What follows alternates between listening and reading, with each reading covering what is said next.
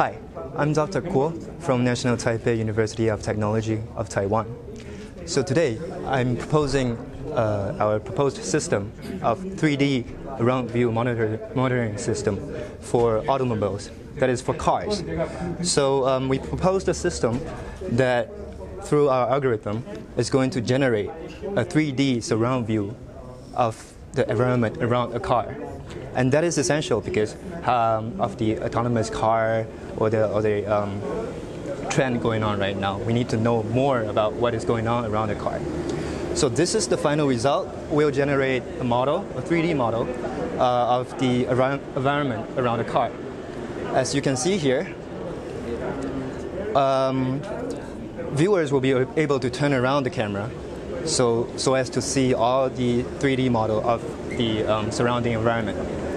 And this is done because we have proposed a better undistorted fisheye image algorithm.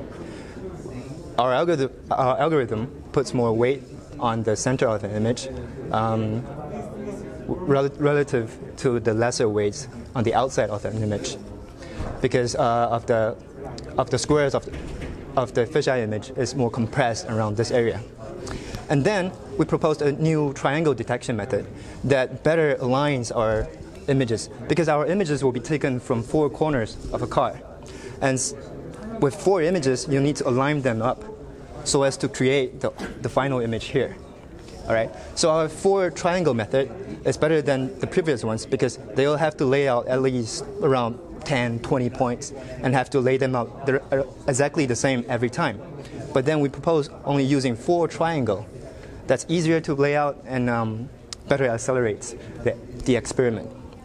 And after that, after we align the images, we stick them to a 3D model that we propose, so that using these bird's eye view image, after we fix them on a 3D model, on a bowl model actually, we'll have the final result here. So the viewers or the driver or any user will be able to see around the view of the car. Thank you.